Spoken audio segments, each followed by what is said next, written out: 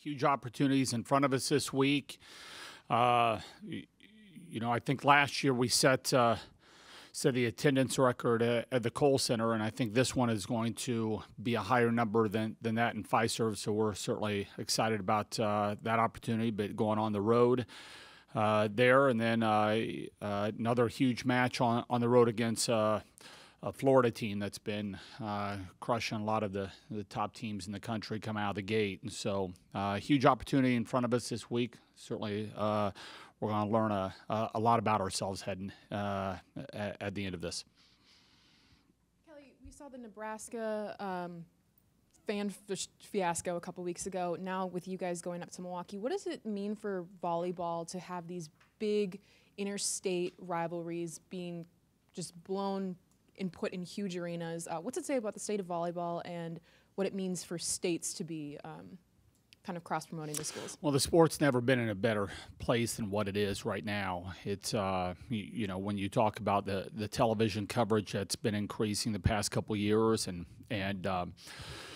coaching staffs and administrations that are looking to stretch it out, games in larger arenas or football fields, and the fans have been answering. I think the growth and the potential is really exciting, there's it's fun the direction that we're heading. I'll put it that way. Kelly, it's only been like maybe the last 5-6 years or so that this rivalry with Marquette is really resumed on a regular basis. And I guess I'm wondering why from your perspective, it's been important to make this pretty much a yearly match. The teams are too good and too close not to play each other. I've got a lot of respect for Ryan and the growth of their program. But we're also,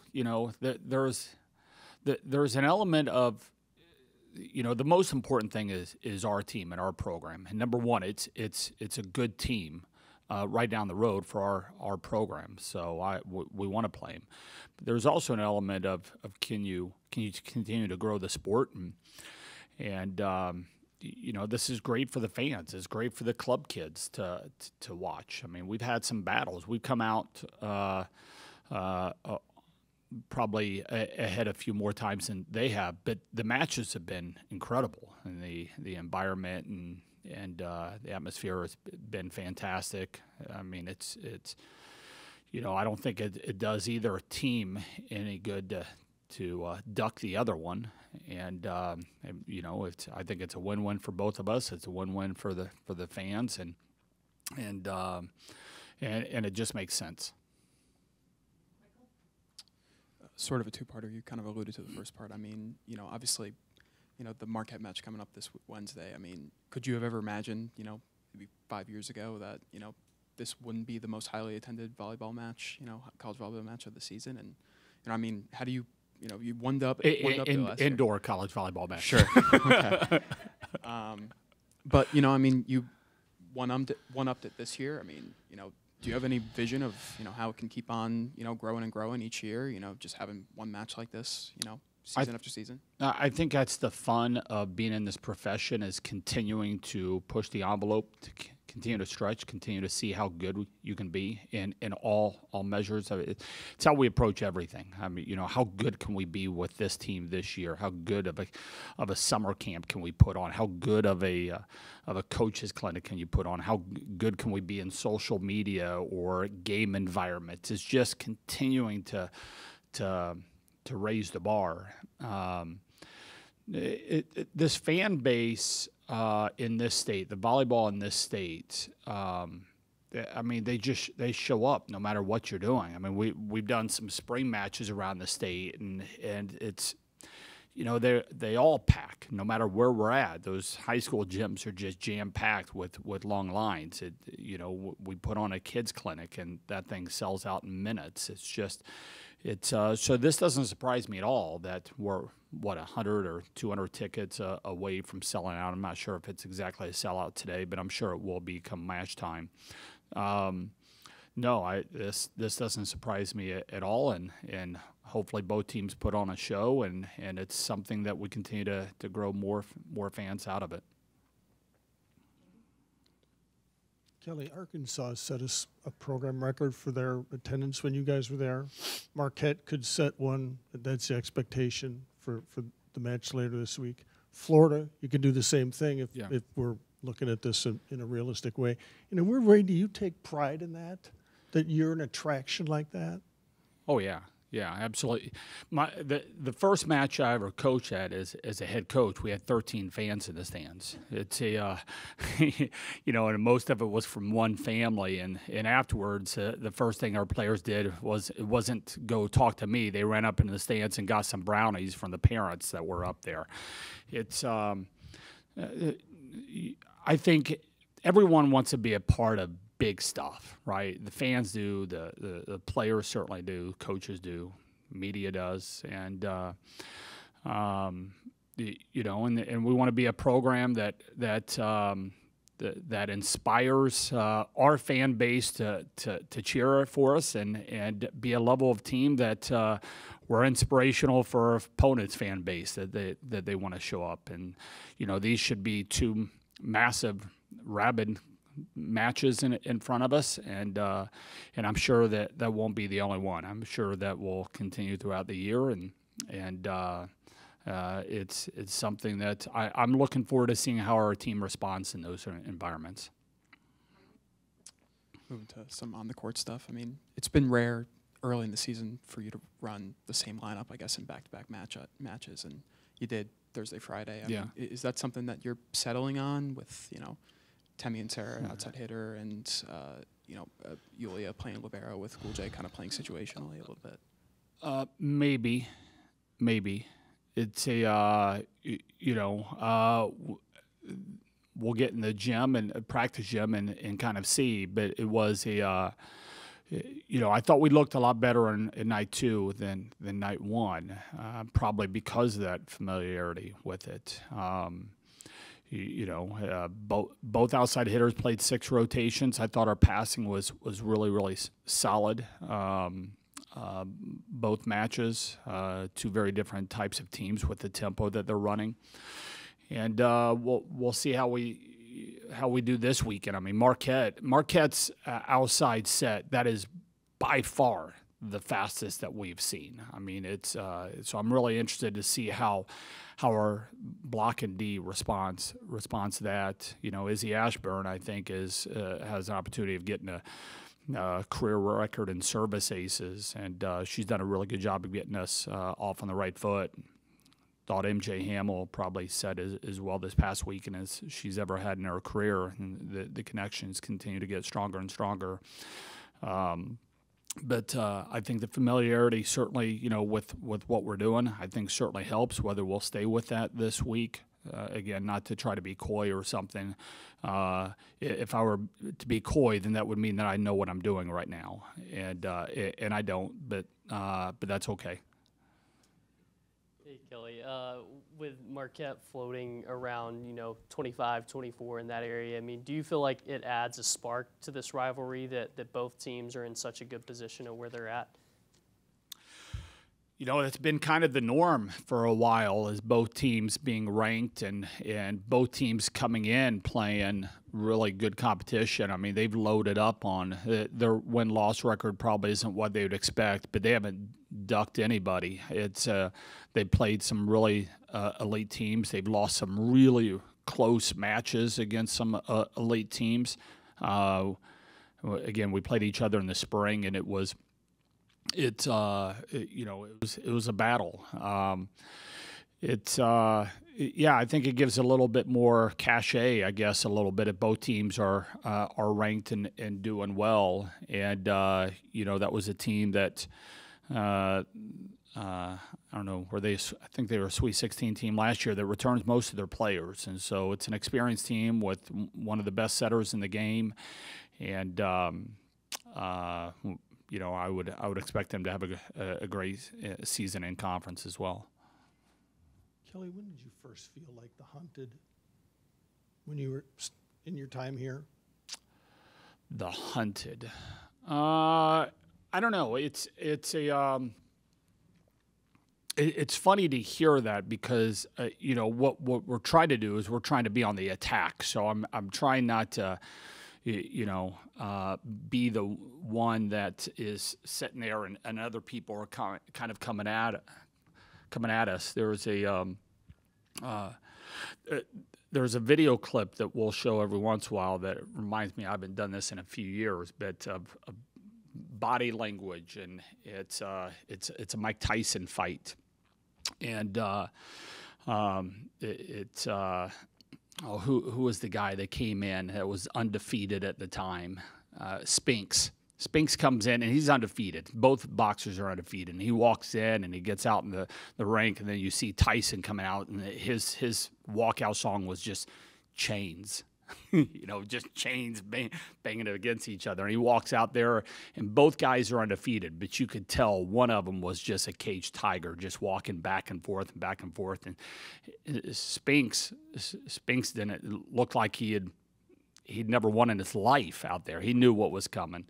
And Tyson comes right out of the corner and knocks Spinks down, goes back to his corner, and he is out there charging before to go clean it up before basically before the referee says go on out there. And that image of just charging when you've got the opportunity to knock somebody out is something that we talk about a lot is on the attack. So we don't want to sit back and just think here somebody's hunting us. I think a mentality of we want to be going and hunting them. We use that word a lot, hunt defensively, hunt, go out there after your people. But I think we've been a respected program for a while.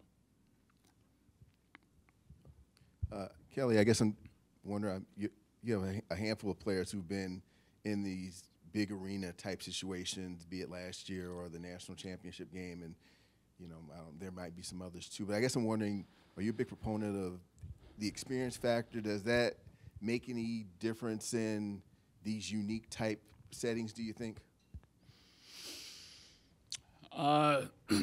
We want to play in matches that matter on the biggest stages possible. We want to do it as many times. I think that's why people come to Wisconsin, is to play in big matches, big environments, big crowds, television.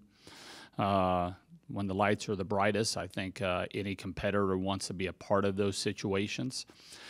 And we played in a lot of them. Hopefully we'll continue to play in more and even bigger places. But, yeah, this week is certainly that. Kelly, I want to go back to the hunter thing. Can you recruit to that? Or what do you look for? You have to be a special type of athlete to not rest on your laurels and look at everything this program's accomplished. So what do you look for in the recruiting process to make sure you've got someone who can do that? Look for people that have an inner drive to do great things, that love the game, and meaning love the game, but you got to love the work. People that aren't excuse people. We're constantly, if you're somebody that is wired in a way that makes excuses, then you're not leaning into learning. You're not leaning into greatness. And so, I think there's a lot of little cues that you can tell who really wants to be a part of those things and who are prima donnas or fake competitors. From our research, this will be probably the largest women's sporting event in the state of Wisconsin. Can you just talk about how that shows the strength of volleyball in the state from the high school level all the way up to, for even younger, to the college level? Yeah, it's I think girls volleyball is for the few years now has been the biggest female team sport in the country. We go to these recruiting events and you just see, I mean, it's incredible. You'll go to some of these and they'll have 200 courts. You know, if you kind of just do the math of 4 or 5 teams per pool for 200 courts, and there's a morning wave and an afternoon wave, you can get the picture of how many people are going in and out of those 2 and 3 day tournaments. And Wisconsin's held, continue to hold bigger and bigger tournaments as well. To play in a match that should be the biggest female sporting event in Wisconsin history. I mean, that's cool. It's unique. I'm not sure my vocabulary is good enough to do it proper justice, but it's something that we're excited about. Kelly, everybody wants to talk about Marquette, but you mentioned Florida is one of the hottest teams in the country right now. I mean, what have you seen from them that makes them unique and makes them so hard to defend? Yeah, I mean, that's, there's not a lot of matches, regular season matches, where 2 of the top 3 teams ranked are going at each other. And, they came here and played in front of one heck of a match in the Kohl Center. We fell 2 points shy of being able to win that one. They've come out of the gates great. I mean, they beat, I think, Penn State, that was number 8 at the time, in 4, and then have swept Stanford and Minnesota. They may be the only team in the country that has swept 2 top 5 teams.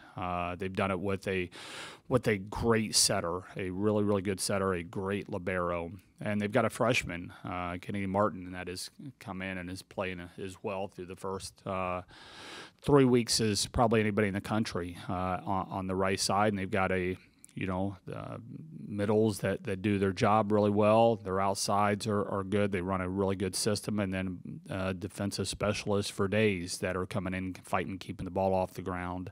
And they seem to do it with a lot of energy, as all of Mary's teams do. So the team is legit. I think they've done a great job. You think about some of the talent they lost. Merritt Beeson transferred to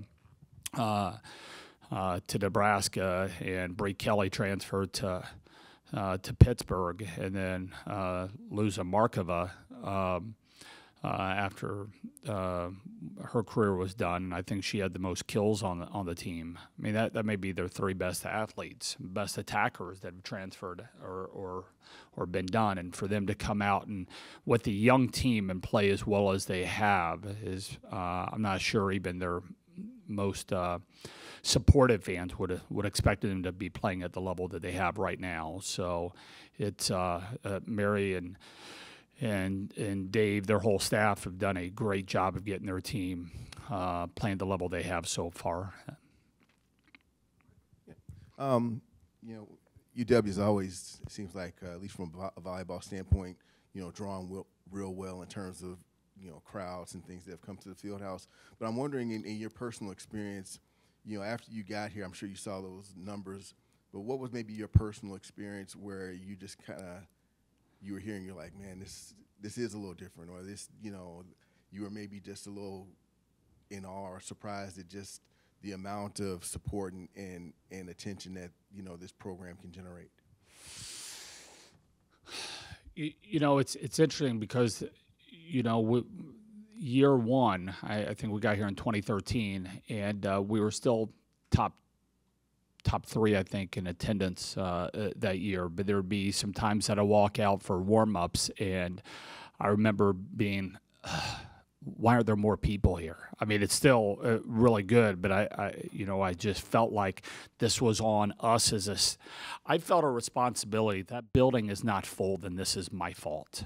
That I've got to do a better job of putting a product out there, or getting the energy higher, or letting people know about our program. And so there were some disappointments, although we were right up there, because I feel like that building should be full. And then I remember another time, this might have been year 2 or something, Illinois students came in and they were dressed as Wisconsin fans, and they midway through the first set or something, they'd take off their Wisconsin gear and have Illinois gear, and they were louder than the rest of our fan base in there. And I'm not sure 30 guys should be louder than the rest of the field house. And probably said some things after the match that I probably shouldn't have with a microphone in front of me. But quite frankly, I'm not sure a whole lot of people were paying attention. I felt bad, but I never heard anything about it afterwards. So it tells you that there probably weren't a lot of people paying attention at that point.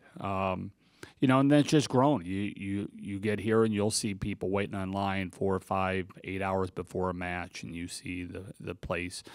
You know, the atmosphere inside of it, I'll put up against anybody on a night in, night out basis. We'll go on the road, and the fan base is there.